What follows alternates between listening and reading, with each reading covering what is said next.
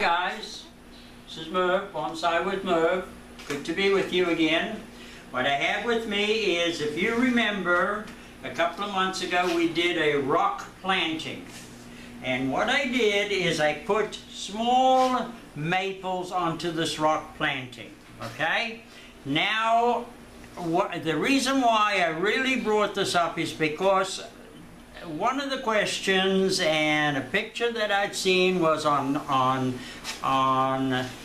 small growth plants that are not developing yet. And as you can see, here are a whole bunch of maples that eventually we can create some interest in bonsai. Marmee, 8 inches, or go up to the bunjing. Okay, and it's not only the maple, but here are a couple of Fukian teas, Carmona, or or Homescoldia, which it is called now. They've changed the name from Carmona to Homescoldia, but of course some of you must probably still know it as Carmona. But here are plants that are developing into what I feel will be great marmees and or bunjing, depending on how large I want it to go. Now, here is a maple. This is a red rum maple, Acer rubrum, and as you can see, I put a wire on it to start shaping it a little bit now, because this baby is 2 years old, and I put it into a 1-gallon container because I wanted to start growing and start pushing. But as you can see, I'm also giving it a little bit of a shape whilst it's developing. And in fact, this wire, I'm just getting a look-see on it. It looks like it could be stretching it, starting to cut into it. Let me take it off. It's been on for a little while. Yep, as you can see. Take one off, and man, look at the shape already. It's already starting to shape up. Okay? And in order to create these branching a little bit more, you see how the top is getting longer. I had already tipped off that section, so it's starting to branch there, and it will start branching down here too. And that's what you want to do, create branches. Now, back to the rock planting. All right, these 3 plants are taking off beautifully. Somehow this one got broken, that something hit it somewhere or whatever it is. Maybe my puppy dogs got nervous and jerky around it, and it was in the way. So what I'd like to do is get a little bit of detail on it. You see what it looks like now?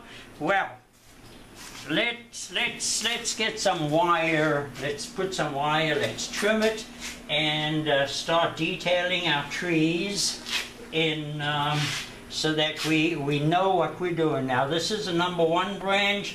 I'm going to leave maybe 3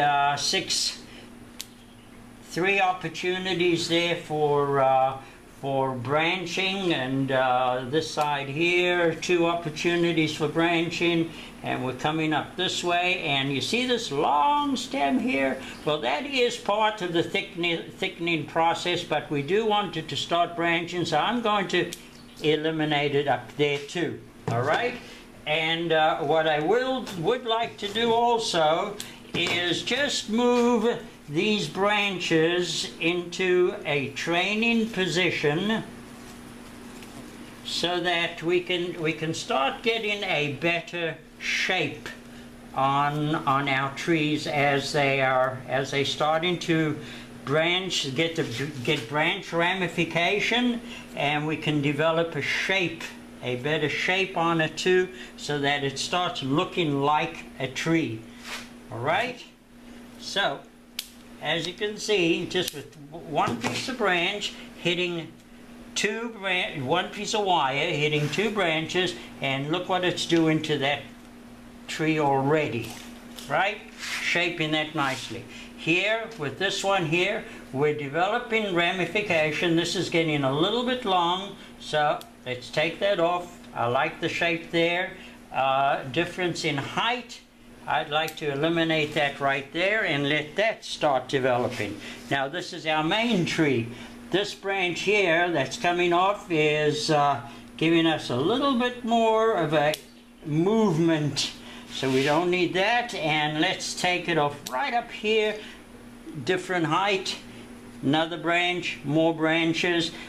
This can be moved a little bit more in that direction so we can see the trees, okay? And in order to do that, all I'm going to do is just move the base a little bit. It's not rooted 100%, but you see how we've just opened it up a little bit, right? So that they don't hide each other. And as you can see, they're starting to develop. This one will develop nicely. Here we have a branch going nicely, and tip that one off and we get a little bit more branch ramification in there. Okay, so the thing is, don't be afraid to cut. Okay, in fact, when we're looking at small plants like this, I get carried away at times, and you see what they're doing? Well, I'm going to leave two leaves on that, take it off. Going to leave 2 leaves on there, take it off. Going to leave 2 leaves on there, take it off. Okay? See, what I'm doing is I'm stopping the upward growth, and I'm forcing it to branch out, to give me 2 branches. And this way what I'm doing is I'm forcing an apex and a number 1 branch. And as that develops, we'll create another branch and a new apex, and just let it keep on going. Don't be afraid to cut. It will keep on growing. Okay? So I felt it was necessary because the picture that I saw of the plant that this one person sent and wanted to know how to develop this white pine. He had it in a small little plastic thing, not allowing it to really grow properly, and the suggestion was put it into a 1-gallon container, tip the top of it off, and let it grow, and let's see what it does in 1 year, because we do want it to start throwing branches so that we can start working with the branching too. Okay? So don't forget, you can ask us questions and we'll definitely try to answer them. So if you have any other questions, do not hesitate, and we'll see what we can do, and we'll work at it as hard as we can. Look after yourself. God bless you. Have a great day. And thanks for being with us. Don't forget to subscribe, Facebook, YouTube, and let us know where we're at and where you're at. Do take care. Bye now.